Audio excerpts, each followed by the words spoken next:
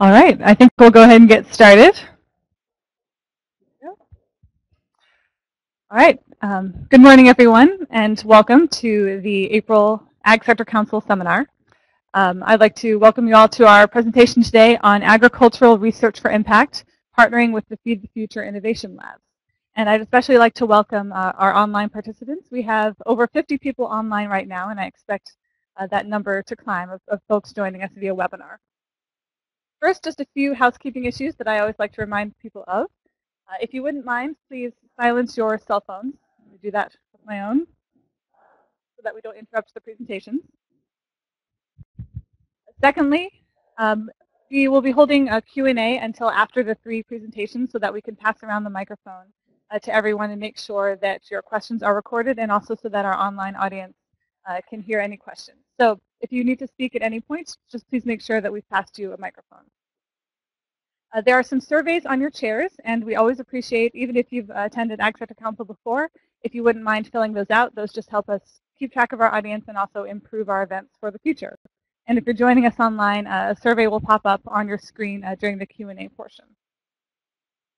And then lastly, if Twitter is your thing, we always encourage people to tweet. You can use the hashtag #AgEvents. And we also have a Twitter chat coming up, an AgriLinks Twitter chat next week that I'm sure you'll all receive notification of on knowledge gaps and for scaling ag technology. So that should be a fun event. All right, I feel that we might as well go ahead and dive right into the content.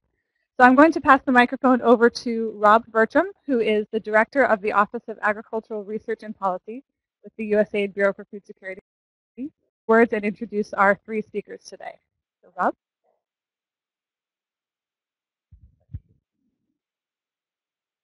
Thank you, Julie, and good morning, everybody. When Feed the Future was set up now 4 or 5 years ago, really, I think all of us were very encouraged by the fact that science and technology were seen as an integral part of meeting the global food security challenge. And in that arena, perhaps our largest set of partners that we work with in this regard are the U.S. university community. And I think in particular, they bring the cutting edge science, as do some of our partners in the private sector. They bring the knowledge of the development on the ground, as do some of our other partners like the International Agricultural Research Centers. But they bring a very special dimension to our programs, and that is the capacity building through the collaborative research that they do, and really working one-on-one with scientists in national programs and universities around the world, but also with those institutions in ways that have lasting human and institutional impacts. So I'm delighted this morning that we are going to hear about how we have really upped our game in engaging the U.S. university community in meeting the global food challenge that President Obama, Secretary of State Kerry, and Raj Shah have laid out for us and has embodied in our Feed the Future initiative. So we're going to start this morning with an overview from the Agricultural Research and Policy Office, and then we're going to hear a couple of examples of the labs in action and how the Feed the Future Innovation Labs, led by our U.S. university partners, are making a difference on the ground. So we're going to start with hearing from the director of our research team, and that's Dr. Saharamun Chapatin. Dr. Chapatin is now with us for 8 years, which is hard for me to believe. That means, I guess, we've been having fun, Saharamun. And she comes to us from a terrific background, having worked at the Biosafety Institute for Genetically Modified Agricultural Products at Iowa State University, where she worked on regulatory issues prior to coming to USAID. And she comes to us before then with her doctorate in plant physiology from Harvard University and her undergrad from Stanford. She was also a AAAS fellow, and that's been a program that has been so essential to bringing science into development in the U.S. government as a whole and in USAID in particular. And I would finally just add a personal note to say that I think the standing up the Feed the Future Innovation Labs has been a real labor of love for Sahar Moon, and she has put so much effort into engaging the university community, so it's entirely fitting that she's going to start us off today. And Sahar Moon, over to you. Oh, okay, you want me to do them all. All right, very good. All right, well, so as I said, we're going to have two additional speakers who are actually managing the Feed the Future Innovation Labs, and both of them are long-standing partners to USAID and know development challenges, capacity building, and science, and how those can come together in terms of outcomes that drive gains in incomes and nutrition and the other objectives we have in our work overseas. And first of all, Dr. Muni Muniappan from Virginia Tech University, where he leads the Feed the Future Integrated Pest Management Innovation Lab. The lab works in 12 Feed the Future countries. Muni is a world-renowned specialist in economic entomology, and if you ever get to travel with him, you're going to learn a lot, because he knows more about every insect that's causing any problem, and even some of the ones that aren't causing problems. And it's great fun to see him in action, which I've had the pleasure and honor of doing a couple times. Muni got his doctorate at Oklahoma State University, and he's been involved in tropical agricultural research for over 35 years. So, Muni, it's a great honor to have you with us here this morning. And then Dr. Irv Witters from Michigan State University. He's a professor of horticulture there. And Irv is the director of the Feed the Future Innovation Lab for Collaborative Research on Grain Legumes. He has been leading USAID's legume efforts for a while now. He was director of the Bean Cowpea Collaborative Research Program from 2000 to 2007, and then the Dry Grain Pulses CRISP from 2007 to 2012. So almost 15 years as a partner to us, Irv. Irv comes from the University of California at Davis. That's an institution near and dear to my own heart, where he did his PhD in plant physiology. And as I said, Muni has encyclopedic knowledge of integrated pest management. Irv knows everything there is to know about legumes and how they are produced in tropical environments. And again, is a great person to see in action on the ground. So I think both of them this morning will give us a glimpse of just how this work is going on and the guidance and the objectives that their programs, their respective programs, are tackling. So now, no further ado.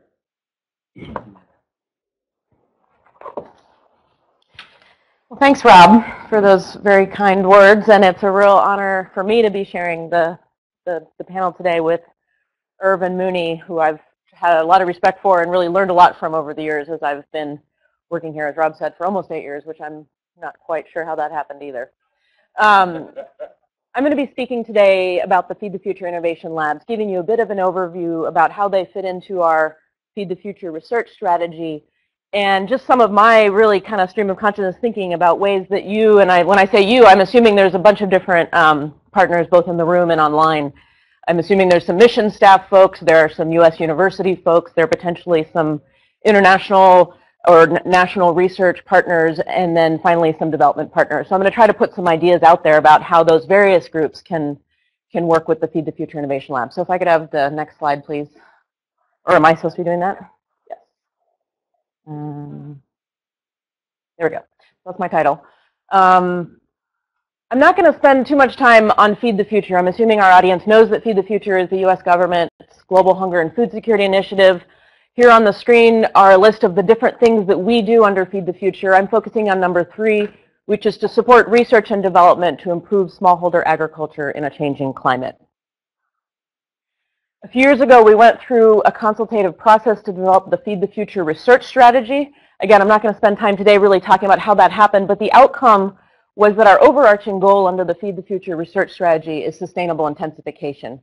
We have 3 main long-term research themes. We are advancing the productivity frontier, we are transforming key production systems, and we're improving nutrition and food safety. And we're doing this through targeted research and through connecting our research investments to the work that our missions, their development partners, and other development partners and research institutions are doing around the world. Our research strategy is anchored in key geographies. It is a global research strategy, and it addresses global issues, but it is anchored in these key geographies: the Indo-Gangetic Plains in South Asia, the Sudano-Sahelian systems in West Africa, the maize and livestock mixed systems in East and Southern Africa, and the Ethiopian highlands. About a year and a half ago, in response to a study that was the administrator asked BIFAD, that's the Board on International Food and Agriculture Development, a presidentially appointed advisory board to USAID, he asked them to do a study of what was then the Collaborative Research Support Programs, the CRISPs, and other ways of engaging with the U.S. university community. And as a result of the outcomes of that study, we launched the Feed the Future Food Security Innovation Center. And this brought our research investments, our capacity building investments, under one umbrella within Rob's office. And it helped us to reorganize how we work and to focus our management of our research activities on more thematic areas. So we now have 7 priority research areas through which we implement the Feed the Future research strategy. We have a multidisciplinary approach where we have better linkages between our related projects, and we're able to better do cross-project learning and manage more effectively.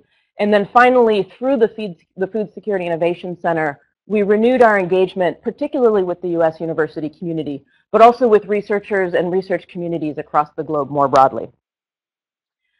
Part of the establishment of the Feed the Future Food Security Innovation Center was the establishment of the Feed the Future Innovation Labs. In this portfolio of innovation labs now, there are 23. They encompass both the former CRISPs, which transformed themselves into Feed the Future Innovation Labs, and also a series of new investments. And so through this transformation, we've been able to both strengthen and work and build on the existing model that was in the CRISPs, and also try out new models of how we might work with the U.S. university community and their partners overseas. So in fact, as I go through, I'll sort of mention a few of these different models. But we're now trying out a number of different ways of engaging. We have large programs similar to the former CRISP model that work with a number of universities and cover a breadth of research topics around an area like integrated pest management, for example. And we have much more focused innovation labs that are really focused in on one commodity and a particular research issue, and bringing a number of partners to really focus in on that topic. The Feed the Future Innovation Labs do research that's aimed at improving agricultural productivity, is strengthening value chains, and focused on the problems that smallholder farmers face in developing countries. They establish partnerships. In particular, the Feed the Future Innovation Labs have a long history in partnering with our national research partners and universities in the countries where we work. So building those direct linkages between the U.S. universities and the universities overseas, for example, has been a real hallmark and a real strength of how the Feed the Future Innovation Labs and their CRISP predecessors have worked. As Rob mentioned, they do a tremendous amount of capacity building, both in terms of student training, but also in terms of working with institutions that do training, strengthening them, supporting curriculum development, short-term training. A number of graduate students have been, many graduate students have been trained in the U.S. over years, but also at home institutions under the mentorship of scientists affiliated with the innovation labs. And finally, they've always engaged in this technology scaling space. And I'll talk more about technology scaling. That's a real current focus for our initiative. And the Feed the Future Innovation Labs are central to that, because in a sense, they're often the ones generating the technologies that our missions and other development partners can scale. I do want to mention, although I'm speaking today about the Feed the Future Innovation Labs, they are just one part of our broader Food Security Innovation Center portfolio. We have research activities that are led by the private sector, by CGIAR centers. We have university activities that are not Feed the Future Innovation Labs. We work with our NARS partners overseas, our NGOs. So just keep that in mind as I go through. I'm giving you Feed the Future Innovation Lab examples, but each of these program areas has many other research partners as well, and they often work with the innovation labs. So I mentioned we have 7 program areas under the Feed the Future Food Security Innovation Center. And I'm going to go through each of those. I'm not going to spend too much time just because our time is limited today, but at the bottom of each of these slides, you'll see there are the Feed the Future Innovation Labs that fit within that program area. So I'm just kind of listing them here, and I'm going to talk a little bit about each of these program areas and what we're trying to accomplish and how we work. And I just want to note, if you go to the Feed the Future website and you look under the research activities, there's actually a research brief, a 4-page research brief on each of these program areas, where you can find the complete list of all the partners that we work with and all the projects that fit under this program area, and some additional information about how we work with the different partners in these program areas. So the Program for Research on Climate Resilient Cereals recognizes that smallholder farmers around the world often have cereals at the heart of their production systems. We recognize that you can't just eat cereals, but most farmers are growing cereals, and cereals are particularly vulnerable to the impacts of climate change. And so if we can help strengthen and stabilize their cereal production, that allows them to free up resources, to free up land, to free up labor for other investments in legumes or horticulture or animal source foods, things that can be more productive and also more lucrative. So that's the strategy here. But this is recognizing really that by having impacts in cereal production and processing and marketing and so forth, you can have broader impacts across entire agricultural systems. Our cereal program has strong connections with the private sector. We work a lot with the Bill and Melinda Gates Foundations. We co-fund and leverage each other's investments. And you see there are 5 innovation labs that fall under this area. The Sorghum and Millet Innovation Lab is the one that is most closely following what was the former CRIS model. A number of universities and other research partners have competitive sub-awards under the Sorghum and Millet Innovation Lab, whereas the other 4 that are listed here are more focused on a particular topic and are actually working a bit more upstream in a sense than our portfolio has really done over the years. And I think that's been one of the really exciting outcomes of this new way of working, is that with the enhanced resources we have available to do research, we're able to push that boundary a little bit and really do some of the foundational, really exciting sort of cutting edge investments that are going to lead to really major impacts down the line, particularly in the areas of genomics and the program for research on legume productivity. Irv will be speaking. He can say a lot more about legumes, but this is recognizing the importance of legumes in smallholder systems, both from a nutrition perspective, from an income perspective, particularly for women, and from a soil fertility and the sustainability of the system. So we do investments in increasing the productivity of legumes, and we're aiming to impact on all of these areas: income, nutrition, and sustainability. We have a few large programs, innovation labs, that are anchoring our program in this area. Grain legumes, Irv will be speaking about that one. We have a peanut and mycotoxin innovation lab at the University of Georgia that is focused on peanuts and research along the peanut value chain, but also makes investments in mycotoxin control throughout other commodities, so not just focused on peanuts. The soybean value chain research program innovation lab is one of our newer Feed the Future innovation labs. And actually Ahmed Kablan here in the room is managing that one. If you wanted to find out more, you could chat with him afterwards. And then again, a number of newer innovation labs, one each on beans, chickpea, and cowpea, that complement our investments in this area. The Program for Advanced Approaches to Combat Pests and Diseases recognizes the strengths of the U.S. scientific community in applying tools like biotechnology and genomics to diseases in both animals and plants. There's only 2 Feed the Future innovation labs that are specifically focused on this topic, though I would say a number of the innovation labs in the other areas also address pests and diseases. A number of our biotechnology investments, which I'm not listing here because they're not exactly, they're not called innovation labs, but they do work with U.S. universities, but they also really tap into the strengths of the private sector. But our 2 newest innovation labs in this area focus on animals: genomics to improve poultry, which addresses both heat climate resilience and Newcastle disease, and one on Rift Valley fever control in agriculture, developing a new vaccine against this disease. The Program for Research on Safe and Nutritious Foods is one of our broadest program areas. This is the one that is both seeking to increase the availability of and access to nutritious foods, such as animal source foods, horticultural products, some biofortified crops, but also leads a major research agenda around nutrition in smallholder farming systems, and what are the types of agricultural interventions that will actually have an impact on nutrition. The Nutrition Lab at Tufts University is leading that effort. We have a couple of the larger programs, aquaculture and fisheries and horticulture, and then a newer innovation lab, the reduction of post-harvest loss. We're pretty excited to get into this area. Post-harvest issues are a major issue, and this is our first sort of focused investment through the innovation labs in this area. And then finally, the Adapting Livestock Systems to Climate Change, also one of the innovation labs that was transitioned from the former CRIS model. Our Program for Policy and Markets Research and Support is led out of the Policy Division, also within Rob's office. This is focused on the agricultural policy environment needed to advance agriculture and food security in developing countries. And it does both research and policy support. There are 2 innovation labs in this area. The Assets and Market Access out of UC Davis has been going for several years, and this summer we launched the new Food Security Policy Innovation Lab at Michigan State University. Our program for sustainable intensification is where it all comes together. This is the program that is looking at how you transform systems to make them more sustainable, more productive, taking into account the nutrition dynamics, the gender dynamics, the policy dynamics, looking to make systems more diversified, more productive, more resilient, particularly to climate change, but also building sustainable systems that allow farmers to get access to seeds, commodities, better management practices, extension services. So this is really where it all comes together. This is where the lab that Mooney directs, Integrated Pest Management Lab, falls in this area, along with the SANREM, both at Virginia Tech, and our newest innovation lab in this area is the small-scale irrigation. You'll see at the bottom I've mentioned we have 2 RFAs out on the street right now for 2 new innovation labs that will fall in this area. I'll say a little bit more about that in a few slides.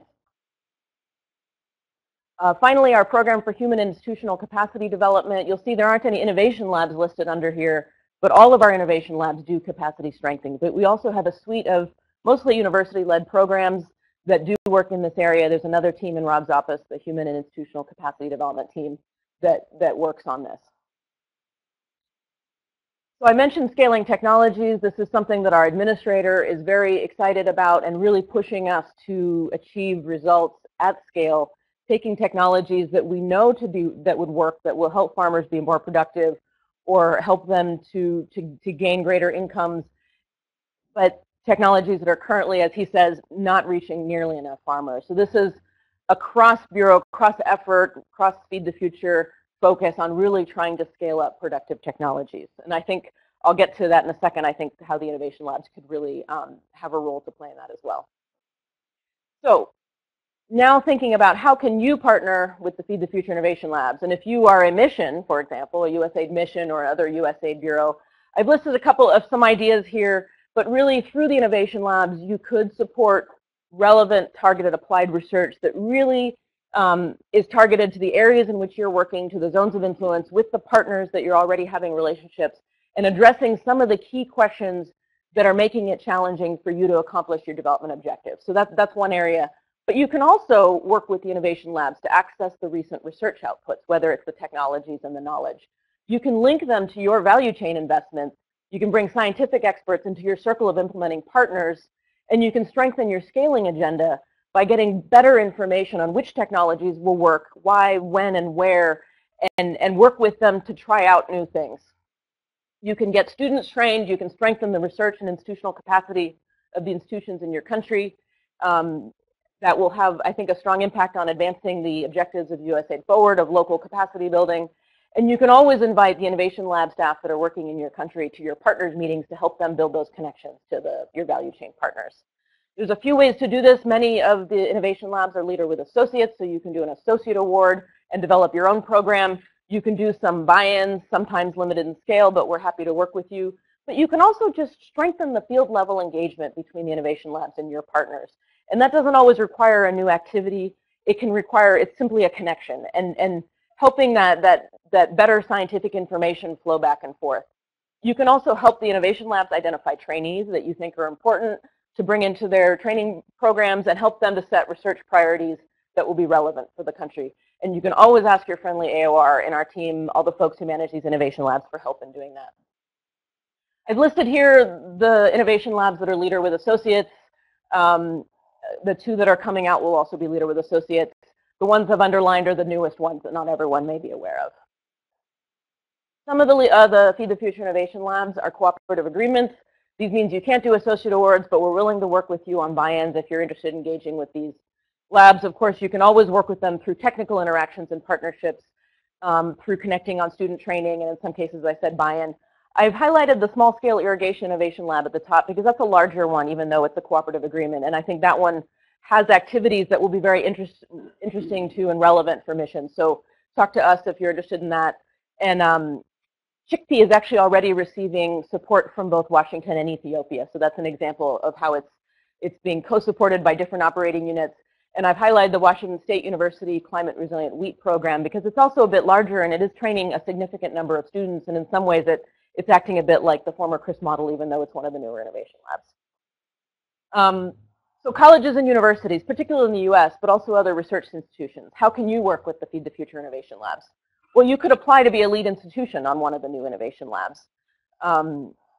You could join a consortium that is applying to be the lead consortium on one of the new innovation labs.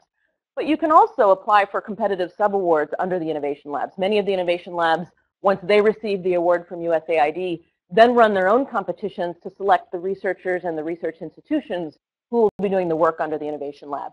So if perhaps you are a scientist and you don't want to spend your entire life managing a huge program, which both Irv and Mooney can tell you is a significant investment of time and effort and resources on the part of the university, you might really wish to come in and bring your technical expertise to bear on a very focused question, and you could do that by applying for a sub-award. You can partner with an existing innovation lab to support a new associate award coming from Mission, for example. You could join existing research activities, or you can simply collaborate with the existing innovation labs and through them get access to the partners and the facilities and the connections that they have overseas as you bring your own research agenda to the table. You can host students under some of the capacity development programs, and you can always attend a project meeting if you want to learn more about what they're doing. So I mentioned these are the forthcoming opportunities for Title 12 institutions here in the United States. These are mostly land-grant colleges and universities or colleges and universities that have the set of skills that you need in order to do international agriculture development research work. So I mentioned the Feed the Future Innovation Lab for Sustainable Intensification that RFA closes in a few weeks. The Feed the Future Innovation Lab for Integrated Pest Management closes in late June. The current SANREM and IPM labs will be reaching the end of their natural 10-year life. So these programs are being recompeted as per USAID procedures. There will be a new livestock research priority setting process underway this summer, and we're going to invite all of you, the entire community, to engage with us as we set priorities for livestock research. 2 opportunities we've identified already. We're going to have a symposium at the American Society for Animal Science meetings in Kansas City, July 24th. Please attend. You'll hear from different speakers kind of lay out thoughts for livestock research, and you can also contribute to a discussion on what you see as livestock research priorities for USAID to impact developing countries. And then we're right after that going to be running an e-consultation on animal research priorities, and our colleagues here at AgriLinks and KDAG will be supporting that, and there'll be announcements forthcoming on that as well. If you're at a USAID mission, you'll be looking for internal notices about consultations, and we'll be engaging with you in this space as well. So now to development partners. How can you engage with the Feed the Future Innovation Labs? And this is everyone from the large development firms to the NGOs working in country to USAID grantees in country. You can invite the Innovation Lab personnel to join your project, and to provide technical support and to share their experience as to what will work and what won't work as you're working with farmers in Feed the Future areas. You can access the innovations, the technologies, the management practices that are coming out of the Innovation Labs that have been tested in the field, perhaps on a more limited scale, and you can try to take that to a much larger scale through your development programs. You can contribute to establishing what should the Innovation Lab research priorities be, perhaps as they're getting ready to put out a call for proposals. You can engage with them and share with them some thoughts on what are the kinds of research that would really have an impact where you're working. You can work with them to establish joint field sites and take advantage of the research that they would be doing in the same areas where you're doing your development activities. You can pilot the new research outputs that are coming out. You can give them feedback on how to fine-tune those. You could access potentially training and capacity building opportunities for your staff. As they're doing trainings in country, you could send a few people to join in with that. And you can usually be able to attend project meetings or ask them to join your implementation meetings and try to build some of those on-the-ground connections. So with that, I'll just say to feel free to get in touch with me if you have any questions about any of this, and a lot of this information is also available on the Feed the Future website. Thanks very much.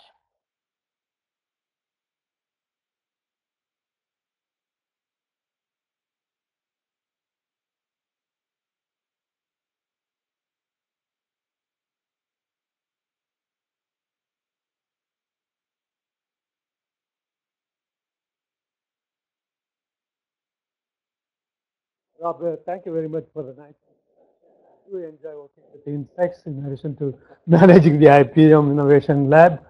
My title of presentation is the Mission IPM Innovation Lab Kisan Project, which is a value chain project and the private industry collaboration in Nepal. This idea is a brainchild of the USAID Mission Nepal, and we are very happy to implement this model in Nepal in enhancing or scaling up the IPM technologies in Nepal. IPM Innovation Lab has been working in Nepal for the past 10 years, and we have been primarily working in what we call the mid-hills area, that is over here in Kathmandu and Pokhara area, and we have been developing IPM packages for high-value vegetable crops. What I mean by IPM package is developing alternate technologies where pesticides, chemical pesticides need to be used by the farmers. We come up with alternate technologies to replace these chemical pesticides, and we try to cover all the problems faced by the farmer from the time of sowing the seed up to the harvest. And then we put these technologies together into a package, give it to the scientists and extension agencies in those countries, and ask them to translate in the local language and pass on to the farmers. Here is a list of package technologies in the IPM tomato package. Just I gave you an example. We do have several packages developed for the high-value vegetable crops.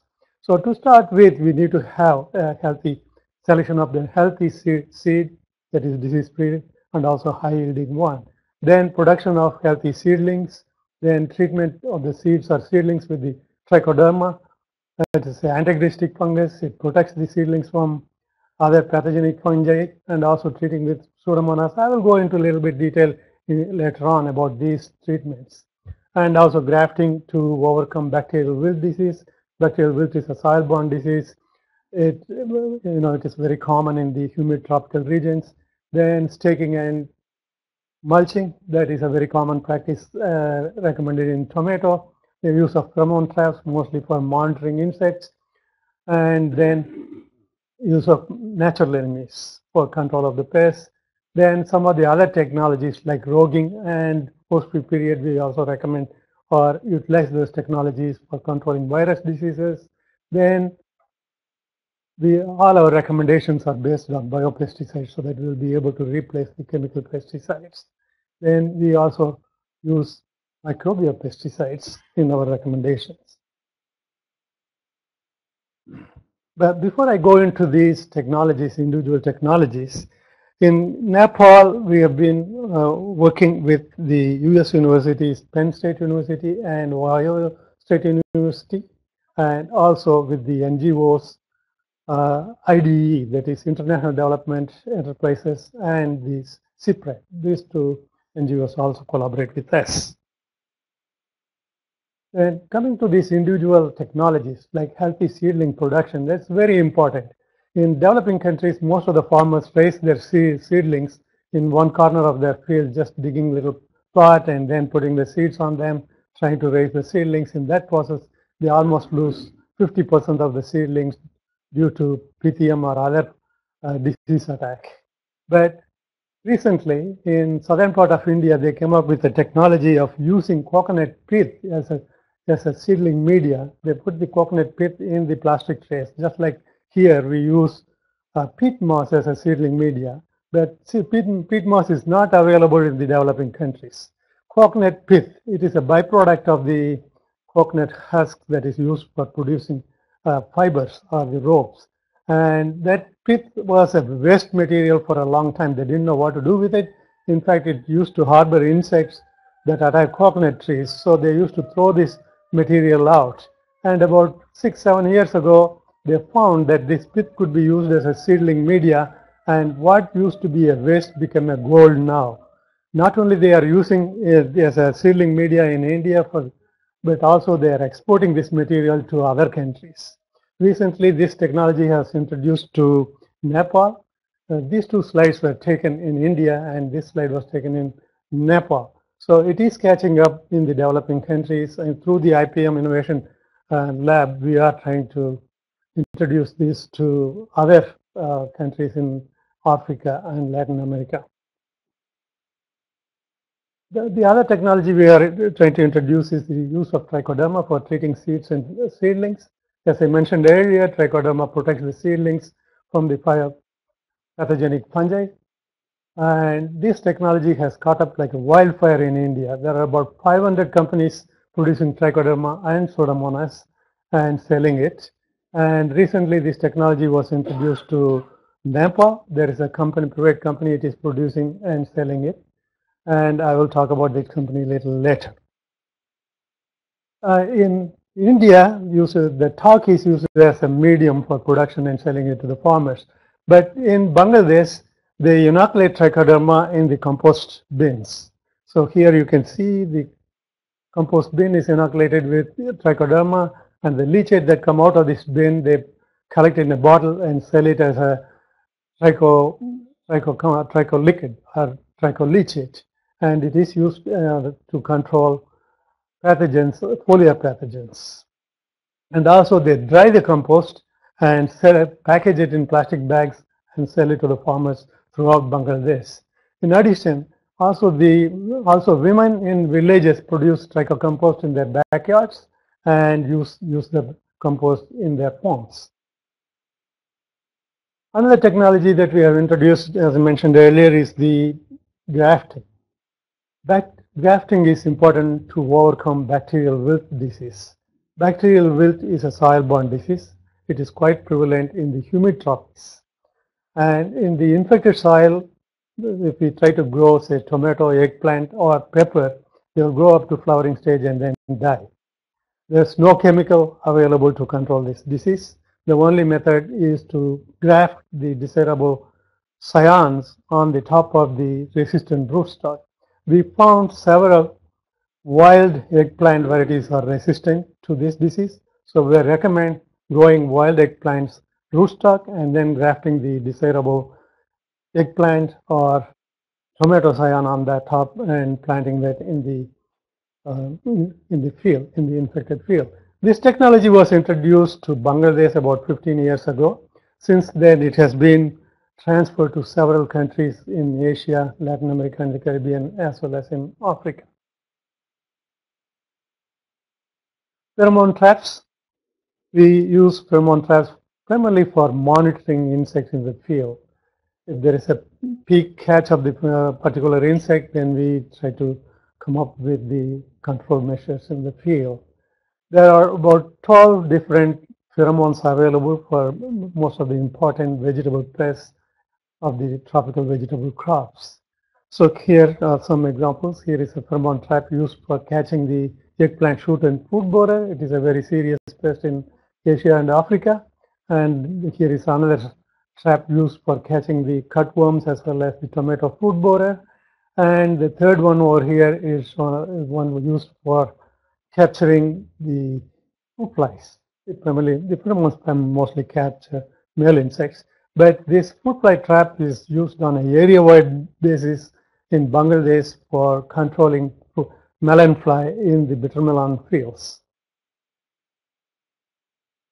We are also recommending use of natural enemies like parasites and predators.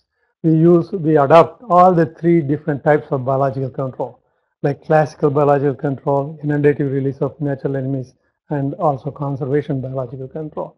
The classical biological control, what it means is, classical biological control is very effective against the introduced invasive species.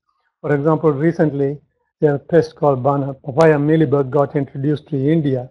It originated in Mexico, and in 2008 it got introduced to India, and by 2010 it wiped out all the papaya trees in southern India and also started to get into the mulberry plants. Mulberry and silk industry is a major one in southern part of India, so it became a major problem over there.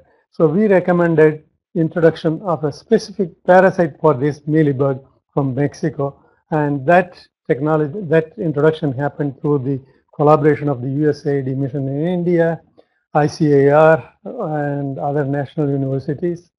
And the parasite was introduced in August 2010. By January 2011, the whole India was very happy because the parasite was able to bring down the population of the papaya mealybug, and now papaya as well as mulberry is free of this insect. Now, release of these other parasites, so inundative release of the parasite is carried out for most of the native pests, like controlling some of the fruit borers and cutworms. This is practiced in Bangladesh for controlling the tomato fruit borer and other caterpillar pests. In Honduras, they use some of the predatory bugs for control of thrips, mites, and whiteflies. And we are also planning to use this technology for control of the South American tomato fruit borer that has been recently introduced from South America to Europe, and it is spreading into Africa. And eventually, in the next few years, it will be in Asia. So there we will be using the natural enemies, inundative release of natural enemies for controlling the tomato fruit borer known as Trota absoluta. Conservation biological control is nothing but the integrated pest management. If we don't use pesticides, we are able to conserve the natural enemies in the field. That really results in the conservation and controlling some of the major pests. We also recommend use of neem. Neem is very common in all over the tropical world, especially in the arid tropics. And neem products are very widely used in India, and also now in some countries in Africa have picked up. But we are promoting use of neem products in the IPM packages. In the vegetable production, especially the high-value vegetables production in the tropics, virus diseases are major constraints.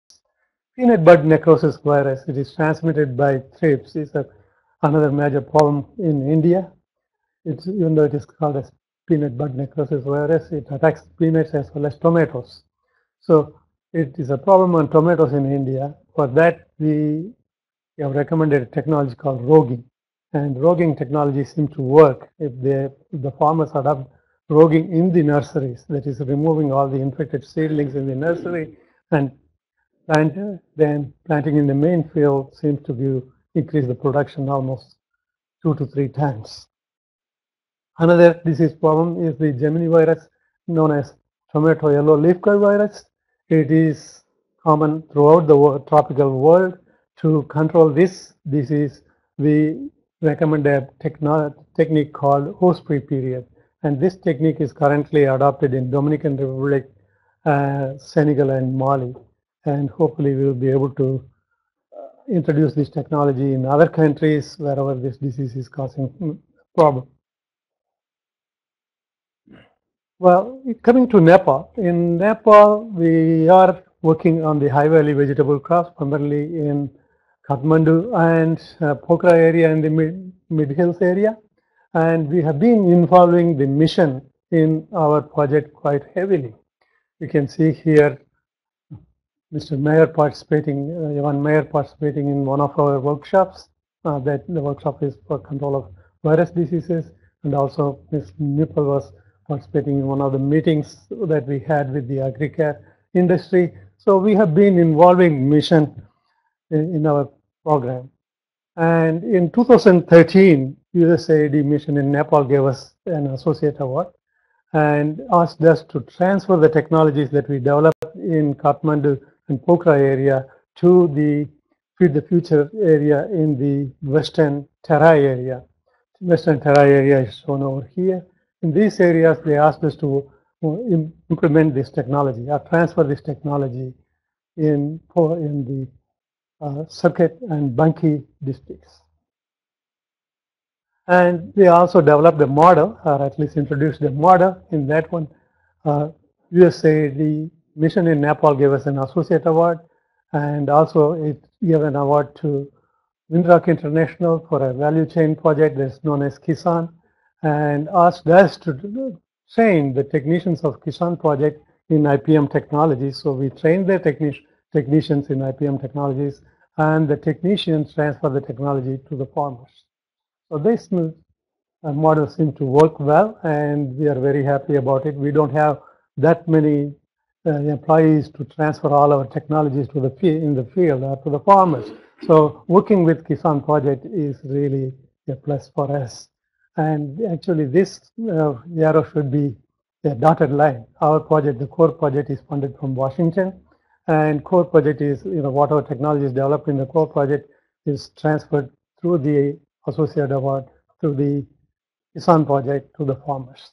Meanwhile, while we are working with the Kisan project, we found this company, AgriCare. It is a private company that produces biopesticides and biofertilizers, and we have been working with that company in improving the quality of the products, and they are very happy about it. And we are also conducting some international workshop using that company as a venue in Nepal, and then that company sells its produce through the agrovets or the retail stores, and then it goes to the farmers. So in both ways, we are working closely with the Kisan and the AgriCare company in taking the products as IPM technology to the farmers. Well, here are some fields. We conduct field demonstrations in IPM Innovation Lab as well as Kisan jointly conduct these field demonstrations so that the farmers can see the advantage of using these IPM products, and then they can adopt them. In this slide, you can see these two slides here. IPM's Innovation Lab scientists are providing training to the Kisan technicians and staff. In the other side here, these 4 slides are showing that some of the visitors of the Innovation Council meeting who visited Nepal last month also had a chance to visit the IPM sites in Nepal, going Banki and Surkhet. This slide shows the AgriCare products. The AgriCare private company in Nepal is producing trichoderma, Bacillus thuringiensis, Metarrhizum, Beauveria bassiana, and several other products. And we are helping them. And we also had the opportunity of one of our BIFAD members, Mr. Marty McVeigh, visiting one of the stalls of the AgriCare that was placed in the exhibition. This slide shows the agrovets having the bioproducts. And also we had the opportunity of the USAID administrator visiting Nepal, and when he visited Nepal, he had an opportunity to also visit one of the IPM sites at Kathmandu. Thank you very much.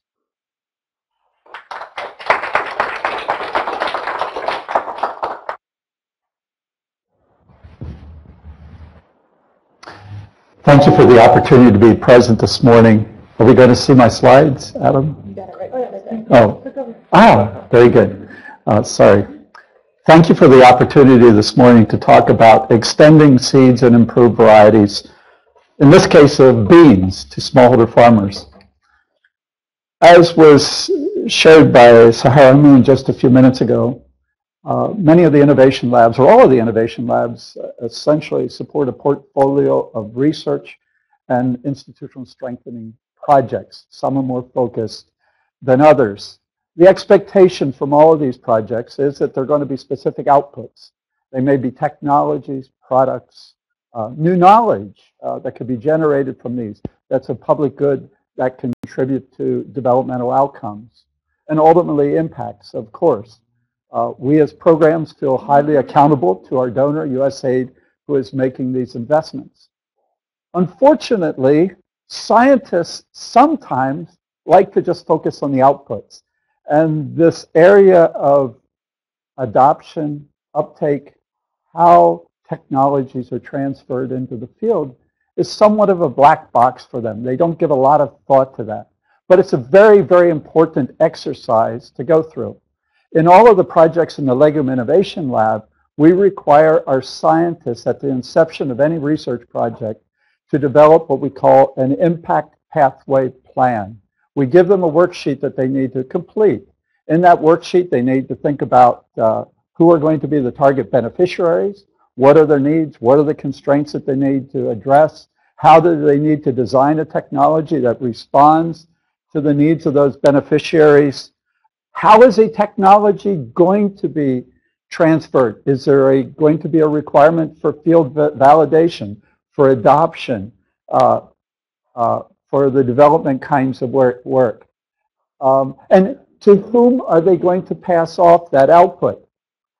It's more than just publication of a research paper. Who is going to take that output, that technology, and then ensure its dissemination and that it gets to the end users. There are situations, however, where we develop wonderful, superior technologies that really could transform the world, that could be beneficial to smallholder farmers. But that miracle doesn't occur in the middle. And we sit here scratching our heads sometimes. This morning I'm going to be talking about an example where, in our case, the bean and cowpea crisp, or dry grain pulses crisp, and more recently the Legume Innovation Lab, have been investing in breeding and genetic improvement of bean and cowpea varieties with resistances to diseases, to other pests, with adaptive traits to high temperature, drought, whatever. But they haven't been reaching the farmers, and thus they haven't been getting impact. 3 years ago, USAID gave us, USAID Washington that is, and many thanks to you, gave us an associate award with this long title. We call it affectionately BTD, or the Bean Technology Dissemination Project. It was targeted at 4 countries in Central America. Our program works in Latin America, but mostly in Africa, but we have a long history of achievement in Central America, so it made a lot of sense to focus on 4 countries, which at the inception of this project were Feed the Future countries. The justification for USAID's investment in this project was Feed the Future, obviously. They were looking for low-hanging fruit. Where were there technologies that, if transferred, if scaled up, could really benefit smallholder farmers? They certainly wanted to increase agricultural sector productivity. Varieties do that. And they wanted to invest in a commodity that was nutrient dense, that achieved their nutrition enhancement objectives. The objectives of the Bean Technology Dissemination Project, or BTD, were simply to improve access. In first place, access to the improved varieties, the technology that we had generated over the years that had high yield potential, resistances, all the traits that we thought smallholder farmers needed and were looking for. We also wanted to disseminate or improve access to quality seed. And one of the messages I want you to take away this morning is that quality seed is a different technology or item than an improved variety. An improved variety is a genetic potential. But what a farmer plants is seed, and the quality of that seed. Is it disease-free? Is it vigorous? Does it have high germination? All these traits, these are vitally important to a farmer achieving his productivity goals. And finally, the other message that I want to communicate to you, that when you think about grain legumes, there isn't one technology that fits all. That in a market, in a landscape, there's a diversity of varieties, market classes, types, with different attributes, agronomic as well as culinary attributes, that are very important to both farmers as well as consumers. Here's a slide that shows some of the productivity of these 3 programs since 1982. We've released over 25 varieties in a diverse range of market classes targeting this region, Central America and the Caribbean. For those of you who may be interested in the specifics, I brought a very nice handout which identifies all these varieties. Note that there are diverse types, small, black, red mottled, light red kidney. These are all types that are commonly grown and are important to these areas. But they weren't getting out to smallholder farmers. We did adoption studies. Some of the varieties get out, but not many of the others didn't. When we took on this project, in addition to what USAID wanted, we also wanted to achieve sustainability goals. We wanted this to be more than an intervention that for 3 years gave farmers access to seed or an opportunity to experience a variety. We wanted there to be something that continued beyond the life of the 3-year project. And so we wanted to focus on that black box, that mystery. We believed it was a dysfunctional seed system. And we still believe that that's a major, major, major constraint in many parts of the world where grain legumes are produced and consumed. We also wanted to instill an appreciation among smallholder resource-poor farmers of the value of the importance of planting quality seed. Let me talk briefly about the challenges. Why are seed systems dysfunctional? What are some of the unique things? As with any project, and you all probably have experience in this, they become learning activities. You think you understand something when you initiate a project, but when you begin implementing it, you really discover how important certain things are and why certain things just don't work. And this was the case in this project. The obvious became the problematic. For those of you who may not be familiar with grain legumes, most of them are self-pollinated. The implication is that farmers can therefore plant some of the grain that they've harvested the previous season, use that to plant the following year, or they can go into the marketplace and buy grain, which is usually inferior. It's not seed quality seed or planting material, if you will. And if a farmer is resource poor, he or she is going to want to save money or be reluctant to invest in commercial grade certified or registered seed. The second area is the big one that we discovered.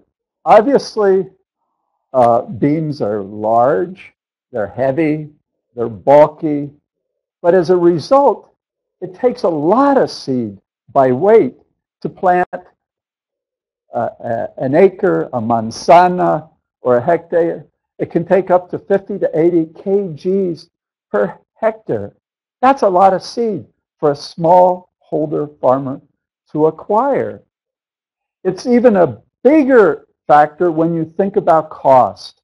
The cost of handling, the cost of packaging, the cost of transport of that volume and weight of seed throughout a landscape in a country to all the small little villages where there's smallholder farmers producing beans. It presents a major, major cost, and it's one of the fundamental reasons why private sector initiatives on grain legumes haven't worked. It's one of the primary reasons why commercially available certified grain legume seed is so high priced. Okay, so what was our strategy in this project? We decided to promote it through this project community-based informal seed systems. We call them community seed banks or Banco Comunitario de Semilla, if you will, for the region. We identified in each community a couple of farmers, leader farmers that were progressive, that were committed to the concept of producing seed. We gave them training on seed production techniques.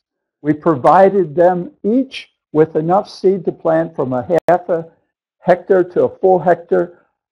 We gave them registered seed so that they started out with the best seed possible, and they multiplied up that seed.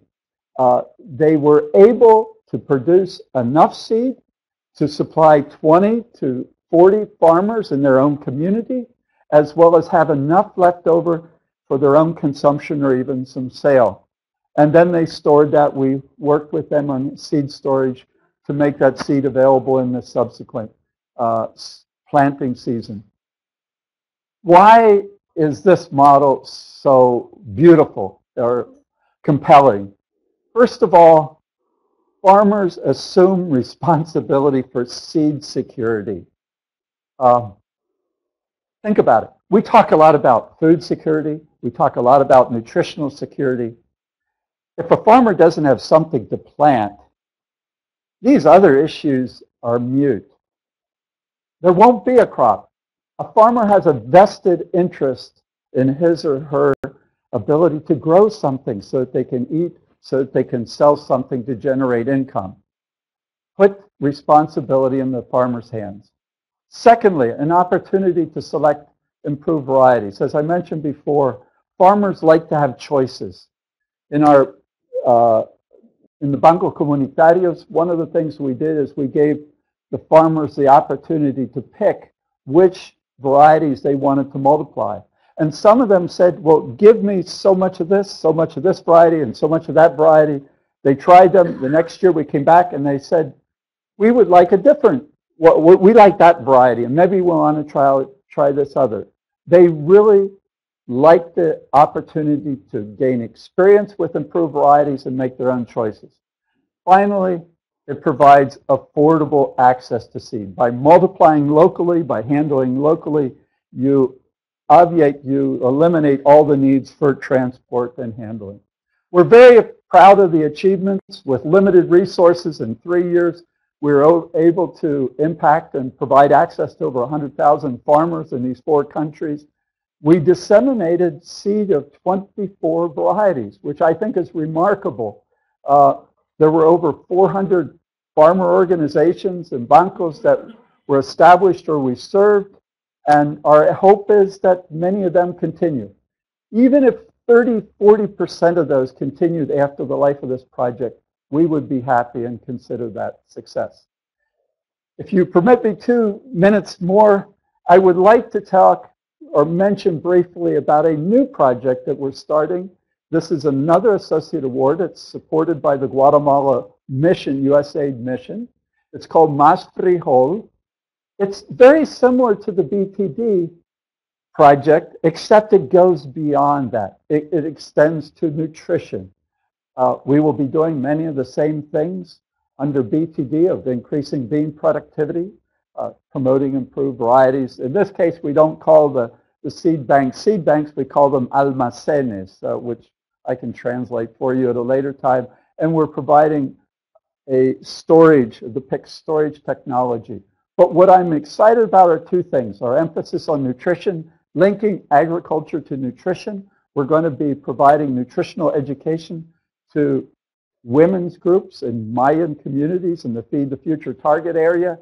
And we're going to be trying to increase an appreciation for the value of an ancestral crop that these people have grown throughout millennia, if you will, that it was a staple crop and a staple food in their diets, but there's not a recognition of value appreciation by them of its nutritional importance.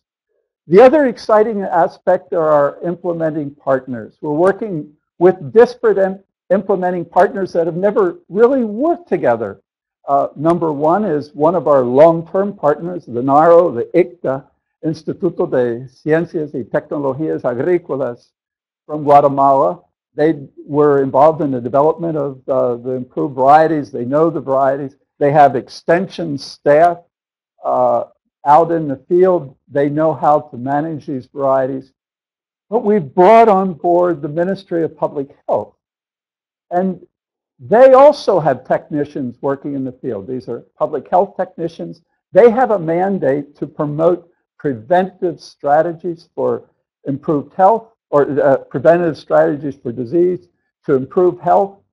But these 2 players in these remote communities never talk or work together. We have gotten buy-in from these 2 institutions. They're partnering. The program is their program. They're working together. We're providing the technical assistance on these technologies and knowledge that are going to these end users. And we're going to be working in about 200 communities in the Altiplano, in the highlands of Guatemala. If you invited me back in 2–3 years, Marisol, when we have some experience, I'd be happy to share some of the lessons learned from this activity as well. Thank you very much.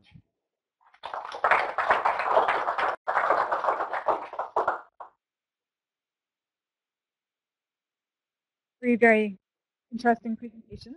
If you wouldn't mind coming up to the front chairs, we will open it up for Q&A. So feel free to direct a question to any one of our speakers or to all 3 on the panel. And I'll just go ahead and open it up if anyone would like to ask an initial question, or if we have one from our online. And please state your name and organization when asking. Hi, Rob Nooter with International Fertilizer Development Center. I actually have 2 questions. One for Sahara Moon. with the structure of the innovation labs, it appears that the buy-in ability is limited. I don't quite understand the rationale for not allowing a greater amount of buy-in if missions and offices want to provide support for that. And Mooney, in terms of the work that your innovation lab has done with the Kisan project, could you explain a little bit more how the partnering arrangements developed and how you were able to put that together? It sort of follows on Sahara Moon's discussion of avenues of partnership, and I'd like to hear some of the details of how you worked linked up with Windrock in that case. So without getting into the arcane USAID procurement regulations, I think we're aware working to increase those opportunities, and some of the extensions and new awards we've made recently actually have incorporated into them a much larger buy-in ceiling. So we're specifically trying to enable that. Some of the existing awards that were made several years back don't particularly have a large buy-in ceiling. It's something we can, if there's an individual mission who really wants to do a buy-in, we can work with them to try to accommodate that in the award. The Leader with Associates mechanism was established to provide a better way from a procurement perspective for USAID missions to make larger associate awards and really give them control over their investment. And so there's a bit of tension around whether or not those mechanisms should accommodate buy-ins. I will say that the leadership within our bureau has been very encouraging of our finding ways to make the mechanisms more amenable to buy-in. So, it's, when I say limited, it's more just that usually those are smaller projects versus the associate awards, which can be much, much larger. We have been working in Kathmandu and Pokhara area developing IPM packages, and then USAID Mission in 2011 came to us, said they will give us an associate award to transfer those technologies to the future regions in the Western Terai. It was in 2011. Then they asked us to wait until they could award the Kisan project to one of those winning companies that happened to be Windrock. That happened around early 2013. So then they awarded us the associate award in March 2013, and then they guided us to work with Windrock Kisan project. So that in a way that we train their technicians, and their technicians take the technologies to the farmers. And we also conduct field demonstration in collaboration with the Kisan project. And we conduct several other workshops for the Kisan project. It is kind of, we also get the feedback from them in some form, like we are not able to get some of the biopesticides, we recommend them. Then we go back to the agro-vets, train them how to sell those products to farmers, give the information, and also we work with the agri-care, the company, in improving the quality and dispersing the material.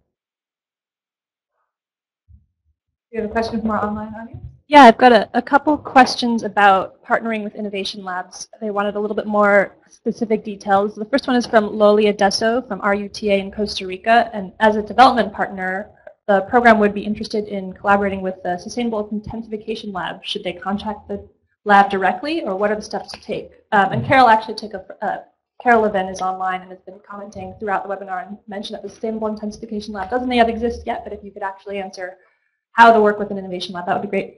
The second part of this question is from Sierra Versillo from the University of Western Ontario, who is a PhD student in a Canadian university and is wondering how to get involved with innovation labs.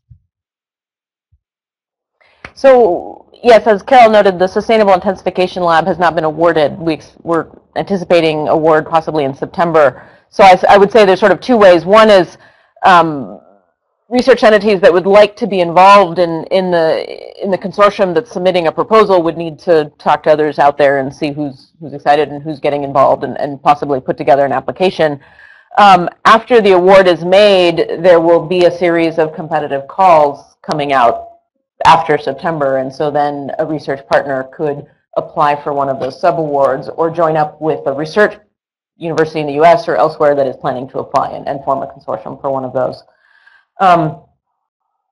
As far as students, I guess I would say, depending on the topic they're interested in, and now we, I think, have an innovation lab that addresses just, the breadth of agricultural research for development. So I would say reach out directly to that innovation lab, find out if there are opportunities to align their research with what that innovation lab is doing, potentially take advantage of existing field sites if they're looking to do some research overseas. And then also look at the programs that are managed under our Human Institutional Capacity Development Division, which do have some opportunities for students to engage in international agricultural research, either with our innovation labs or some of our other programs. And sometimes there is funding available to do research overseas, for example, or for international students to come to the U.S. to do research. That was a very good question. At U.S. universities, those of us that have experience in those environments realize that our research is largely conducted by our graduate students. The professor goes into the field, but it's the graduate students who day in and day out, night in and night out, are there in the lab or in the field doing the work. We are always looking for graduate students that have specific interest in the areas that we're working. There is no need for a graduate student that has an interest in a particular area to come to the management office, to Mooney or me. What I would encourage them to do is go to the web pages of many of our programs, look at our portfolio of projects, look at the scientists that are doing the work, and if there's an area that's of specific interest, contact directly the scientist, because it's with that professor, that field scientist with whom you would be interacting and doing your collaborative work. And so that's the best way to get engaged, in my opinion.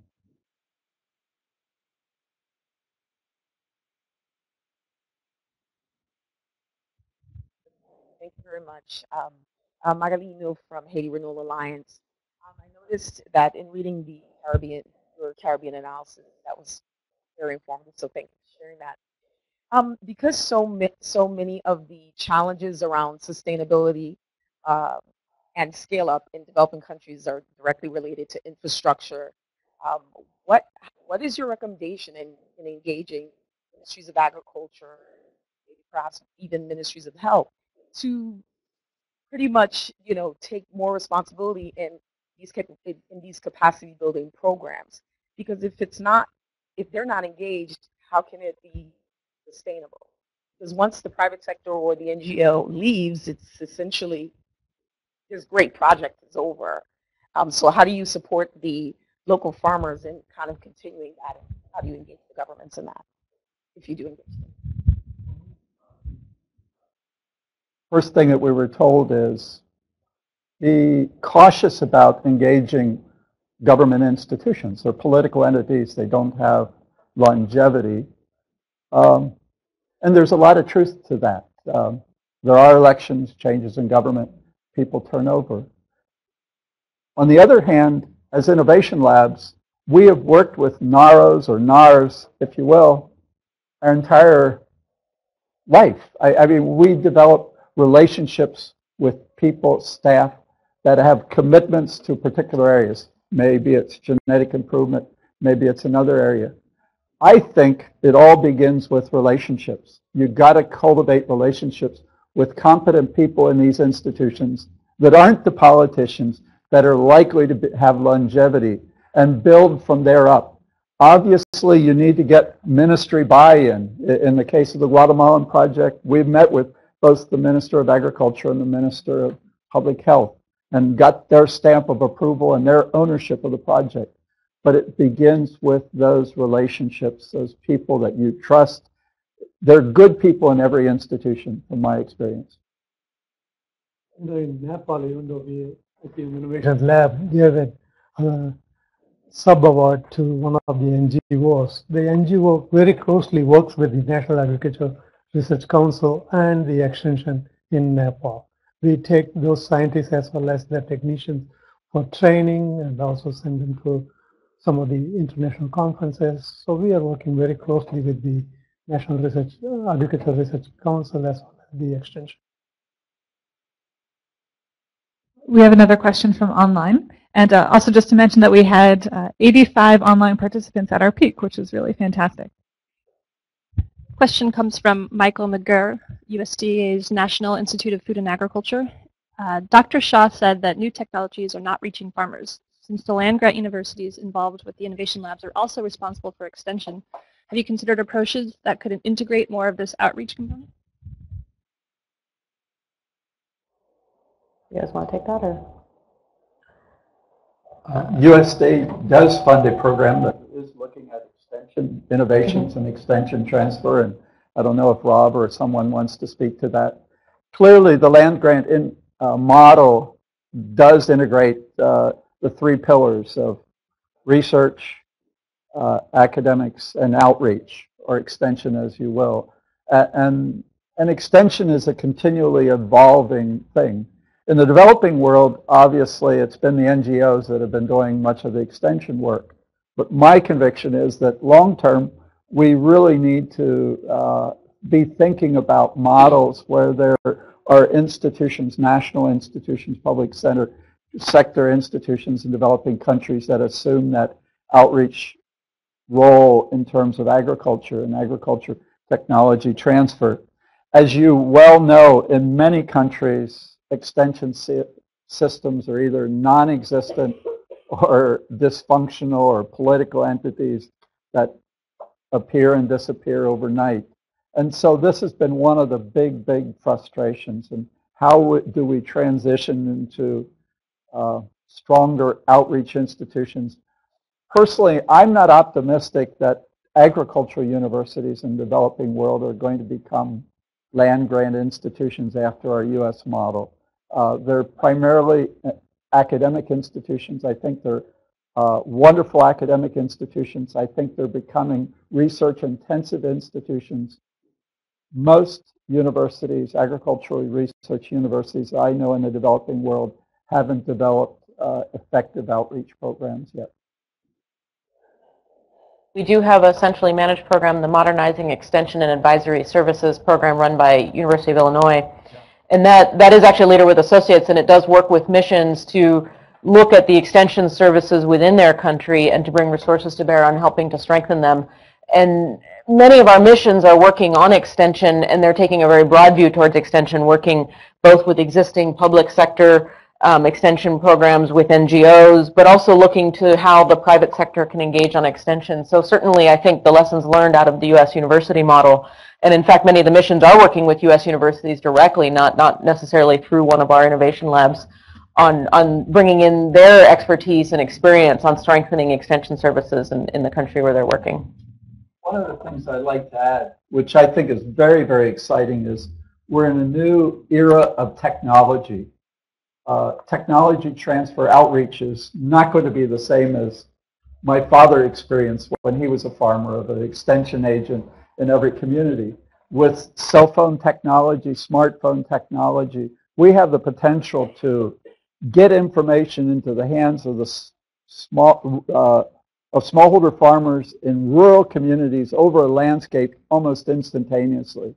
One of the emphasis in our program is the development of decision management tools that enable farmers to diagnose a problem and identify solution options, and then see how they can access those solution options. So I think technology is going to transform how we think about and implement extension or outreach.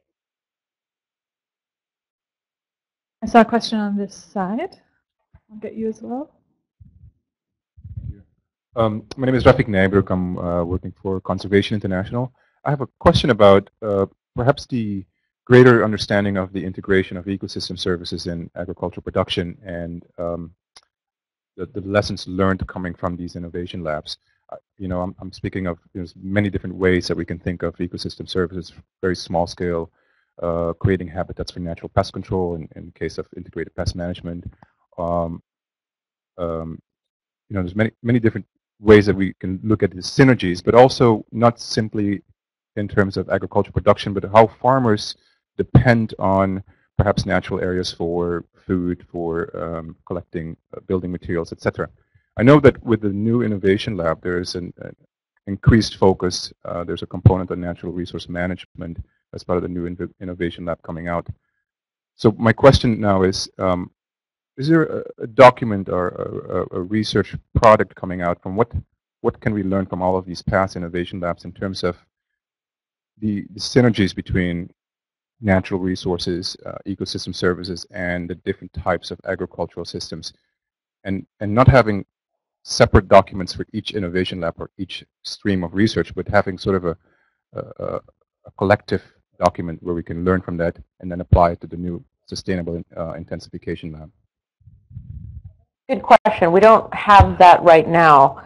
A couple resources, though. Jerry Glover on our team leads our program for sustainable intensification, and he actually sort of still has one foot in the scientific academic world. In fact, is currently still publishing with collaborators both inside and outside the Innovation Lab. Since you might look up some of his recent work that does sort of address these topics for more of a synthesis look rather than what a particular output is.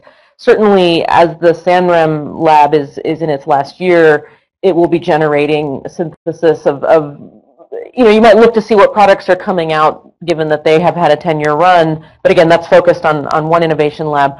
I will say this summer we are going to be going through a series of kind of document analyses strategies. So sometime next fall, actually, we might have something that's closer to what you're looking for, kind of looking across our program for sustainable intensification more broadly, thinking about lessons learned and potential impacts looking forward. And again, I think that's the kind of output that I would imagine, even though the Sustainable Intensification Innovation Lab is one innovation lab, it will be considering issues that are cut across the entire portfolio of innovation labs. In July 2013, the IPM Innovation Lab conducted an international workshop on biodiversity and IPM in Manado, Indonesia. And there were about 80 presentations and about 200 participants in that workshop. And we selected some abstracts out of that workshop, and it is being published in the journal. You can have a look. Or if you're interested, if you give me your email address, I will forward that information. Another question from our online audience? Yes, this question comes from Richard Tinsley in Colorado State University. How do you relate economic research that does a wonderful job determining what is physically possible, but says nothing about the operational resources needed to extend the small plot results across a field, farm, or smallholder community? Taking into consideration that most smallholder farms have access to only half the kilocalories they need for a full day of field work and restrict the workday to perhaps 3 hours of diligent effort, does your dissemination pathways include the availability of labor or other operational resources, or continue the assumption that it's not a problem? I'll take a stab at that, then I'll ask you both to comment as well. I think that's, as we're moving forward with the scaling technologies agenda, and in fact some of the research investments we are and will be making, those are precisely the operational questions that we recognize need to be answered if we're going to be effective at reaching farmers and enhancing the adoption of technologies. Obviously, it's not just the widget or the technology, but it's how it gets to them. What are the larger dynamics at play? And I think a good example of research that will be forthcoming is in the Sustainable Intensification Lab. There will be an element around mechanization. And thinking about how you might introduce appropriately scaled machinery in areas, you can't do that without addressing labor considerations, looking at supply, gender, Rob points out gender, who's going to be using the machines, who's currently doing the labor, whose time are you trying to free up? So I think those are precisely the sorts of operational questions that some of our programs, the Cereal Systems Initiative in South Asia, for example, has done a lot of work around how you engage with farming communities, what are the models by which you reach them, and what are the trade-offs related to sort of in conservation agriculture, what are the trade-offs related to feed, fodder, livestock, soil, carbon matter, for example, and then in deploying new technologies. Do you want to add to that, Rob, or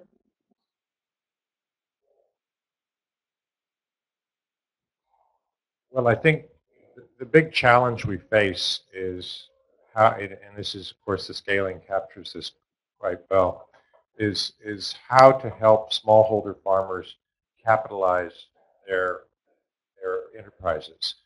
So the mechanization is a very good point. Another one of the new innovation labs is focusing on small-scale irrigation, which is quite related, actually, to mechanization. But we are looking at issues, for example, around women's time expenditure, their caloric intake. There are issues and trade-offs, as the questioner points out, and we are trying to take those into account. We also have the Basis Innovation Lab that Sahara Moon mentioned in her remarks about asset management, and there the focus is also on risk reduction. So it's kind of this, there's really a dual focus on this one. One is to try to reduce risks, and that can be through improved green varieties or better IPM management technologies, water availability, or crop insurance, index insurance against drought losses and such. On the one hand, with the access to appropriate capital such that the returns to the limited land, labor, and capital assets of the communities we're trying to reach can start to put them on a path towards some generation of wealth, whether it be through livestock, whether it be through better storage capacity on farm to ensure the food safety of the harvest, or the price at the marketing point of entry. So it's a very complex set of things, and the Sustainable Intensification Lab is where it all comes together. But many of our innovation labs and other partners are trying to get at the answers to the point the question raised. You gave an excellent response. The only thing that I would probably add is that in many of the Innovation Lab projects, although if one looks at the output, it's something quite specific, but really our research teams are quite multidisciplinary. And we've gained a tremendous appreciation for having socioeconomists and others that understand these other dimensions that are very important in designing technologies. And our host country collaborators who understand the context in which a technology will be introduced. I think this is one of the beauty of the innovation labs and the value added that U.S. universities bring to these activities. I think we have time for one more question. I saw your hands go before. I'm Paul Randolph with USAID. It's kind of been covered in a couple of the other questions, but trying to pull together is, again, across all the different labs that are now working, and with some of the labs that are now ending work. One thing that I've noticed in other sectors is we haven't done as good of a job of tracking the evaluation, disseminating what are the best practices across a program over 10 years is a nice time frame. Beyond that, as Europe for Food Security, are you looking at a specific lab, that evaluation and sharing that can go 5, 10 years out? So I'm heard about a couple of this morning. But what happens when that was one of the questions. What happens when you finish that activity? It seems like you've trained a lot of farmers to grow seeds. Do they continue to do that 5 years later? Do you have any type of lab that's analysis and dissemination?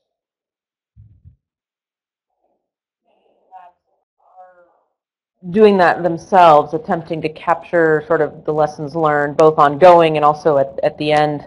We have done performance evaluations on each of the labs, either as midterm or final assessments, and those are available on the deck, or you can reach out to us to get them. But those are more focused on performance, not so much on the sort of outcomes and impacts of the programs.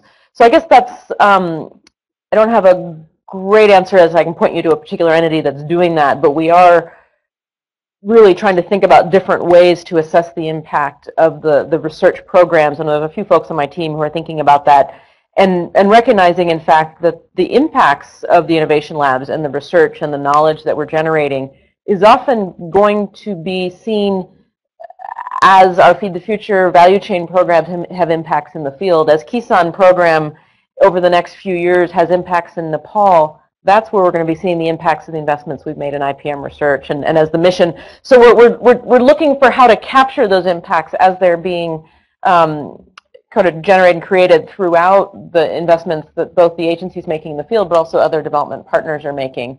And then looking at how we can link that back to the research investments we've been making here. So I guess it's kind of it's a multifaceted approach, but it's something we're very much thinking about. Mm-hmm. Impact assessment is a long-term effort. It requires good baseline data to start with, to know where you're starting. You're absolutely absolutely right that the best way to capture impact is 5, 10, 15 years after a project is ended. It's not only the innovation labs that are concerned about this. The CGIR, in whom USAID invests, is very much concerned about this. Impact assessment not only tells you if you had a good return, and I think all the data that I've ever seen show that there's an outstanding return on investment in agricultural research.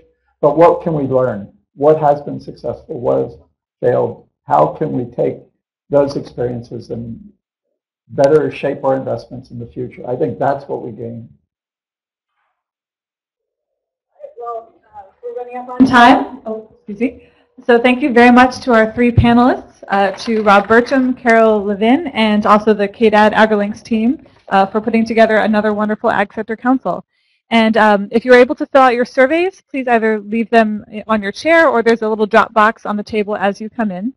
And I also just wanted to mention that AgriLinks is on the verge of posting a lot of videos from the Innovation Lab Council Partners Workshop that was held last month in Nepal. Some resources are already up there, but we have a lot of videos that were prepared, almost ready to post, and so we'll make sure to notify you of those along with all the post-event resources and the recording from this event. So thank you all very much for attending, and we hope to see you next month. Thank you.